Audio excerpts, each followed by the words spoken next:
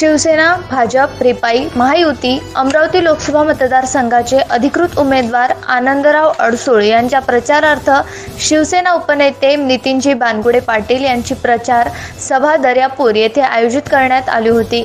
या प्रचार सभेला बानगुडे पाटील बोलत असताना काँग्रेसला निशाणा साधत बोलत होते। एक 10वी शिकलेली बाई अमरावतीसाठी काय करू शकते असा टोला लावत बोलले होते। आपण खासदाराला नाही तर देश वाचविण्यासाठी 1 नंबरचे बटन दाबावे असे बोलत होते।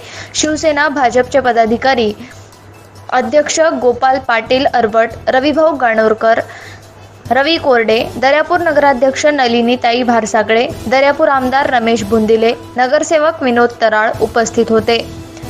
दर्यापूर प्रतिनिधी श्रीकृष्ण निचळ।